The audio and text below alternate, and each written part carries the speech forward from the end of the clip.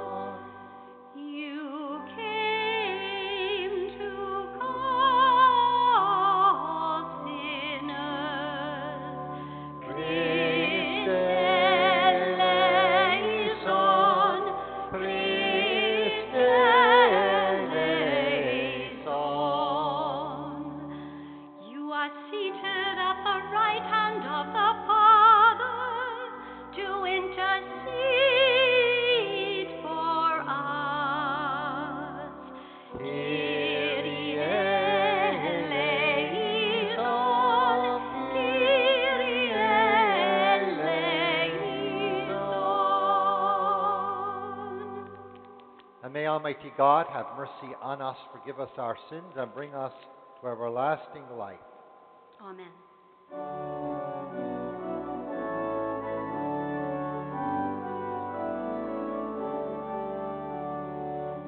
Glory to God in the highest, and on earth peace to people of good will.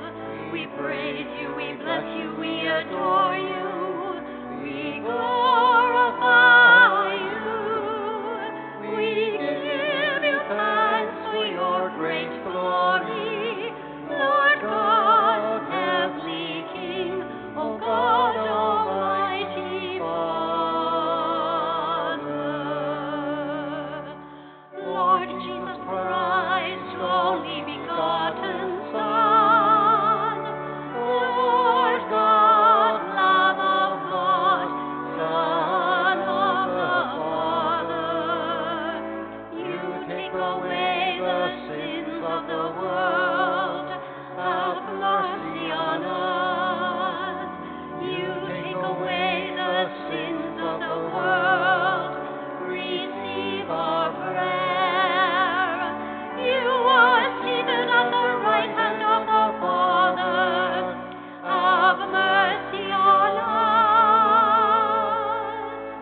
For you alone are the Holy One, you alone are the Lord, you alone are the Most High, Jesus Christ, with the Holy Spirit, in the glory of God the Father.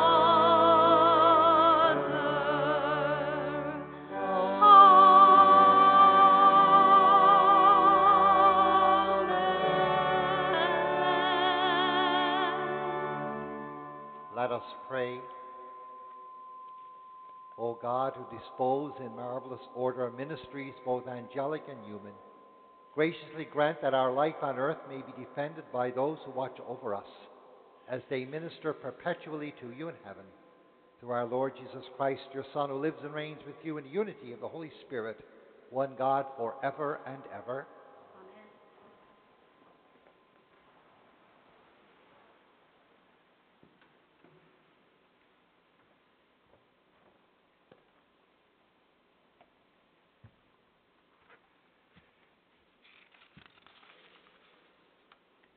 A reading from the book of Revelation.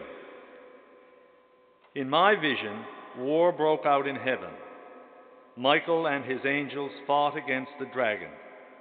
The dragon and his angels fought back, but they were defeated, and there was no longer any place for them in heaven. The great dragon was thrown down, that ancient serpent who was called the devil and Satan, the deceiver of the whole world.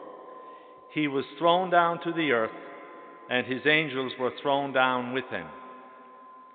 Then I, John, heard a loud voice in heaven proclaiming, "Now have come the salvation and the power and the kingdom of our God and the authority of his Messiah. For the accuser of our comrades has been thrown down, who accuses them day and night before our God. But they have conquered him by the blood of the Lamb and by the word of their testimony. For they did not cling to life, even in the face of death. Rejoice then, you heavens, and those who dwell in them." The word of the Lord. Thanks be to God.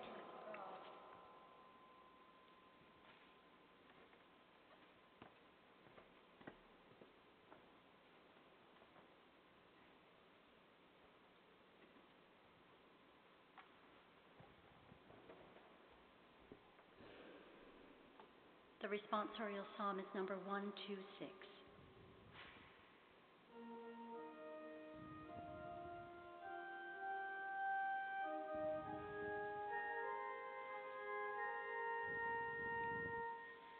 In the sight of the angels, I will sing your praises, the sight of the angels, I will sing your praises, Lord. I thank you, Lord, with all my heart. You have heard the words of my mouth. In the presence of the angels, I will bless you. I will adore before your holy temple. In the sight of the angels, I will sing your praises, Lord. I am thankful for your faithfulness and love, which excel all we ever knew of you. On the day I called, you answered.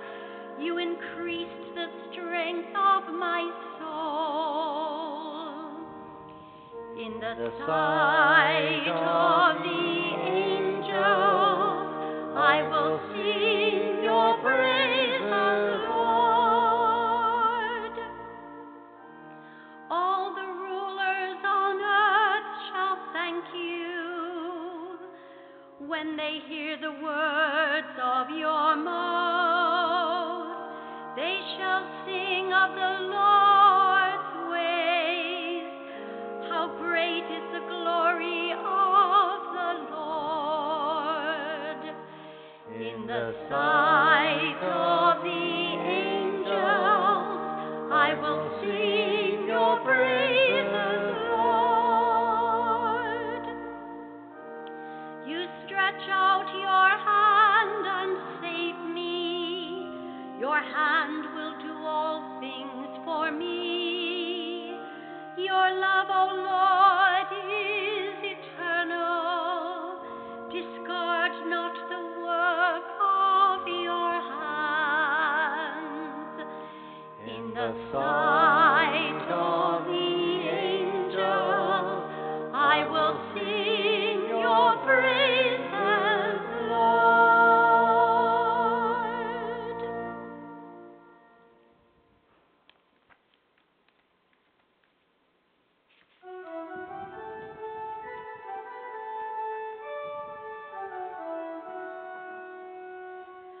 Alleluia, alleluia, alleluia.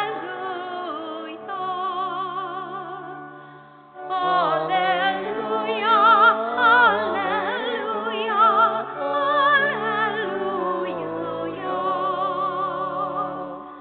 Bless the Lord, all you angels, you ministers who do God's will. Alleluia, alleluia, alleluia.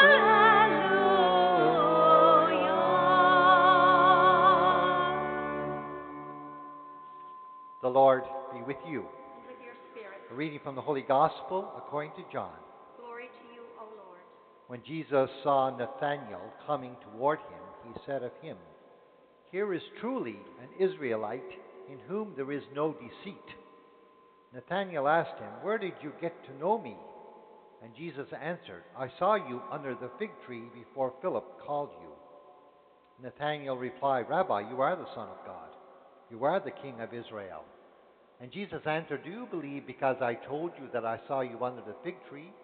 You will see greater things than these." And Jesus said to Nathanael, "Very truly I tell you, you will see the heavens opened and the angels of God ascending and descending upon the Son of Man."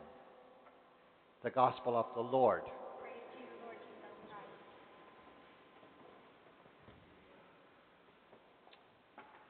There are many stories of angels in the Bible, but in three of them, archangels are named.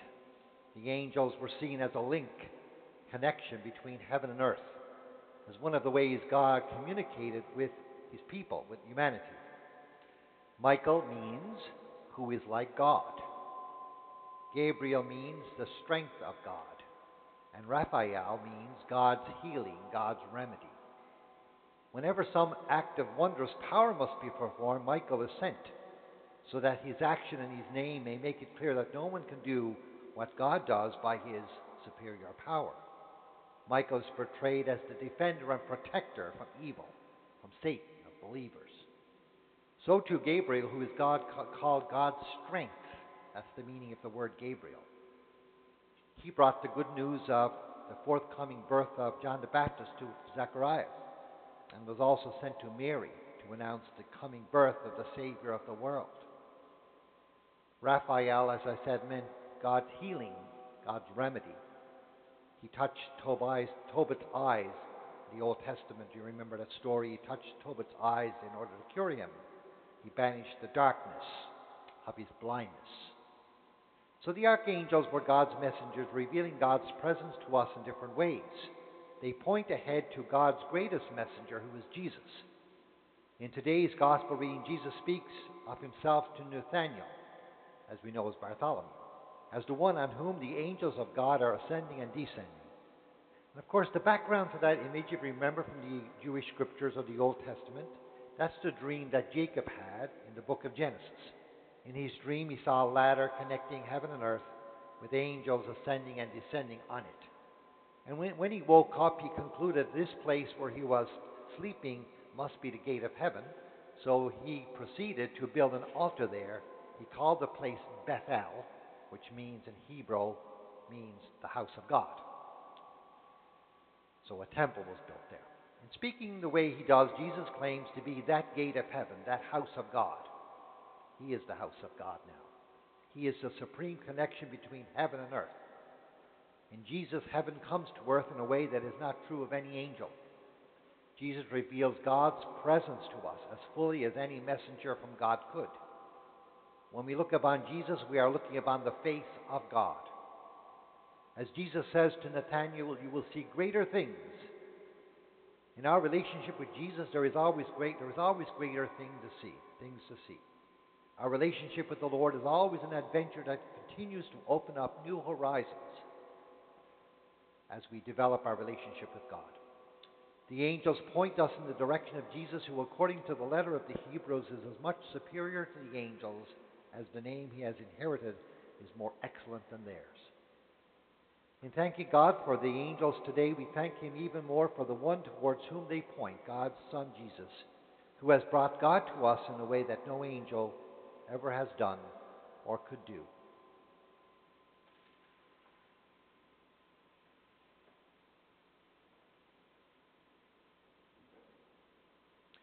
We offer our prayers of intercession today for our Holy Father, Pope Francis, our Bishop Peter, and all those who lead and guide our church. We pray to the Lord. Lord, hear our prayer. We pray for peace in our world, for peace in the troubled areas of our world. We pray to the Lord. We pray for all of those who are sick, those in hospital. Remember Jim Foley. Remember Kevin Dormady. Remember all those close to us, all those who've been asked us to pray for them, who are sick, especially those also who heal them, who work with them, and especially in hospitals, doctors and nurses.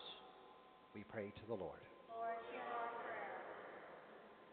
For all those who have died, we pray especially today for Madeline Gainey, who is the aunt of Father Costello, for Leo Dormady and Margaret Walsh, and for all of our beloved dead, we pray to the Lord.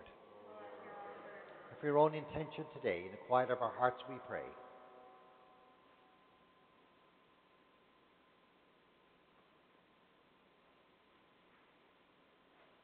We pray to the Lord. And God, our Heavenly Father, we ask you to answer our prayers in your own time, in your own way. We always make in the name of Jesus Christ, your Son, our Lord, who lives and reigns with you in the unity of the Holy Spirit, one God, forever and ever.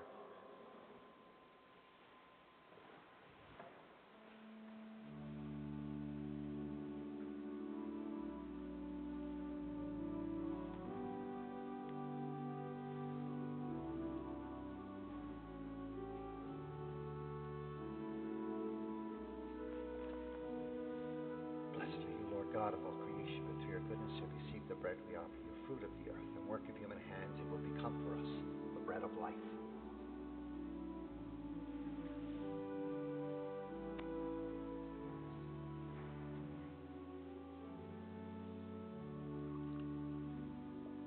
By the mystery of this water and wine, when we come to share in the divinity of Christ, who humbled himself to share in our humanity.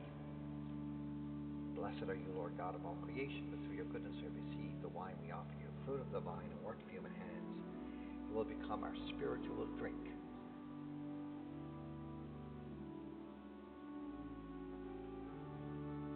Wash away our iniquity, O Lord, cleanse us of our sin.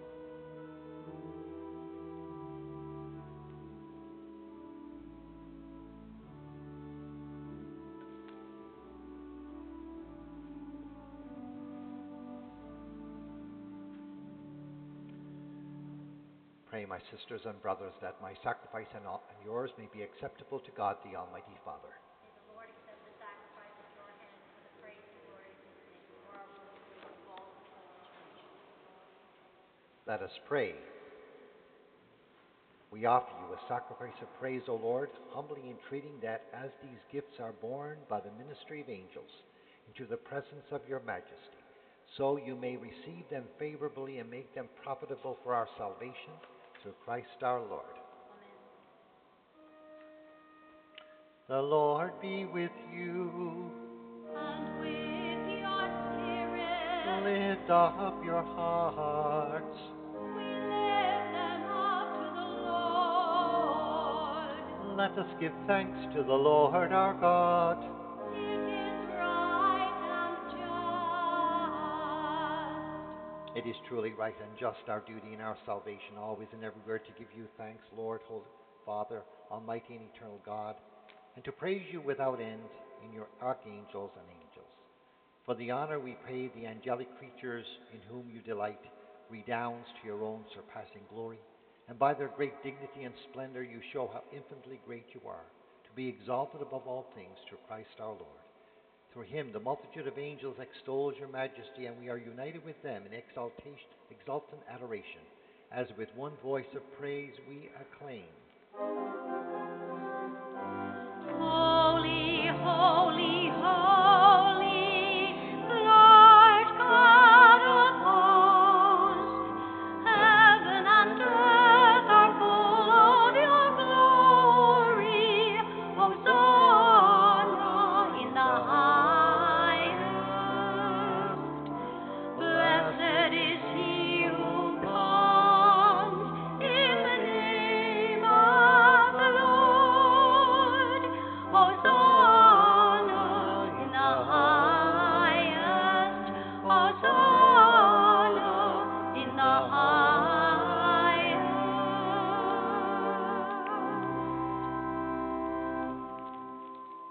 You are indeed holy, O Lord, the fount of all holiness. Make holy, therefore, these gifts, we pray, by sending down your Spirit upon them like the dewfall, so that they may become for us the body and blood of our Lord Jesus Christ. At the time he was betrayed and entered willingly into his passion, he took bread and, giving thanks, broke it and gave it to his disciples, saying, "Take this, all of you, and eat of it, for this is my body, which will be given up for you."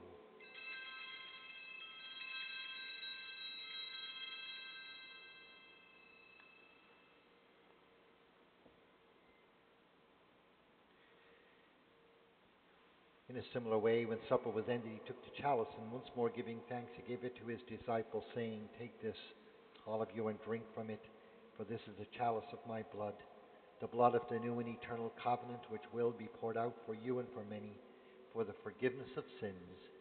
Do this in memory of me."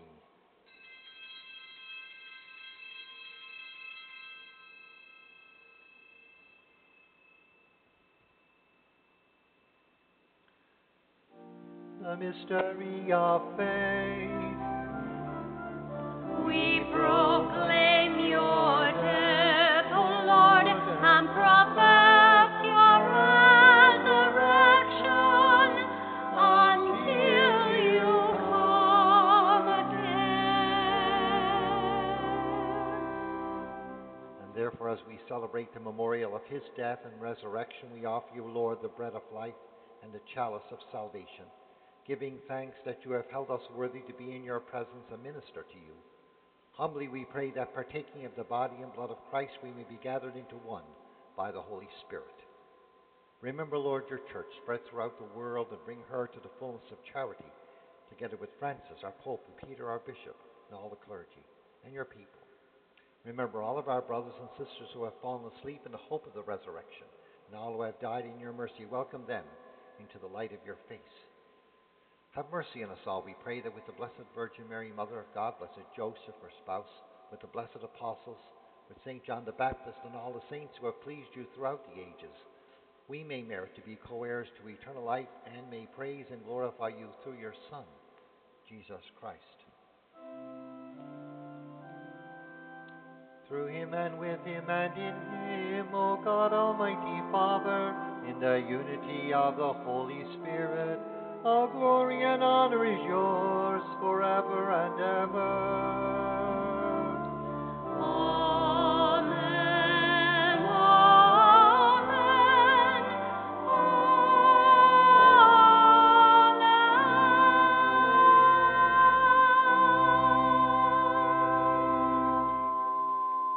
Savior's command, informed by divine teaching, we dare to say, Our Father, who art in heaven, hallowed be thy name. Thy kingdom come, thy will be done on earth as it is in heaven. Give us this day our daily bread, and forgive us our trespasses, as we forgive those who trespass against us. And lead us not into temptation, but deliver us from evil. Deliver us, Lord, we pray, from every evil. Graciously grant peace in our days, that by the help of your mercy we may be always free from sin and safe from all distress, as we await the blessed hope and the coming of our Savior, Jesus Christ. For the kingdom, the power, and the glory are yours, now and forever. Lord Jesus Christ has said to your apostles, Peace I leave you, my peace I give you. Look not on our sins, but on the faith of your church. Graciously grant her peace and unity in accordance with your will, who live and reign forever and ever. The peace of the Lord be with you always. And with your spirit. And we share the peace of Christ now with one another.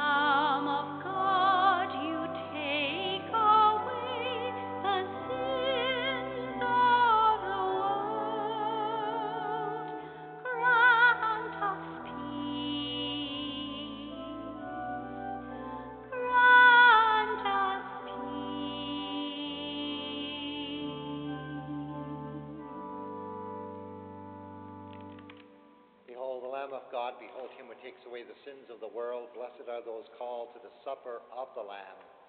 Lord, I am not worthy that you should enter under my roof, but only say the word, and my soul shall be healed.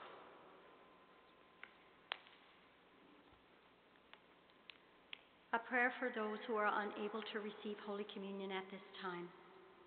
My Jesus, I believe you are present in the most blessed sacrament. I love you above all things, and I desire to receive you into my soul. Since I cannot now receive you sacramentally, come at least spiritually into my heart. I embrace you as if you were already there, and unite myself wholly to you. Never permit me to be separated from you. Amen. To ensure that the reception of Holy Communion takes place in a safe and prudent and respectful manner, we ask that you please respect and adhere to the following instructions. Instead of the individual attestation, Amen, by communicants at the time of receiving Holy Communion, there will be one general attestation for everyone before the distribution begins. Those wishing to receive communion are asked to ensure that their face mask is properly in place before coming forward, remain in their pew until invited forward by the ushers, maintain social distancing of 2 meters in the communion line, sanitize their hands before receiving communion. As communicants approach the front of the communion line, we ask that you sanitize your hands, bow toward the host, in silence receive the host in your hands, move to the side to consume the host, return to your pew as directed by the ushers. Any person who cannot receive Holy Communion in the hand is welcome to come forward for a blessing. The body of Christ. Amen.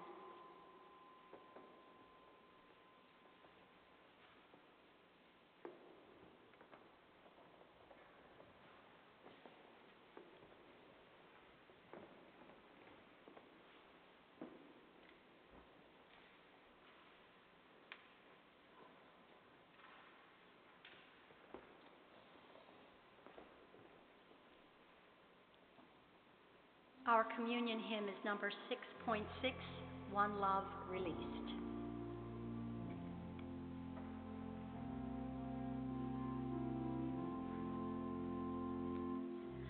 One bread, one body, one cup, one call, one faith, one spirit, present in us all. One prayer, one blessing, one hope, one peace, one church, one people, one love released.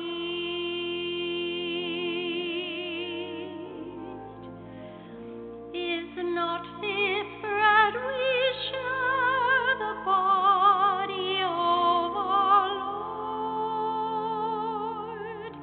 Is not this wine we drink, the blood of Christ outpoured?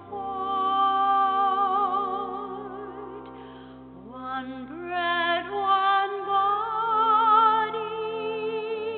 one cup, one call, one faith, one spirit, present in us all. One prayer, one blessing, one hope, one peace,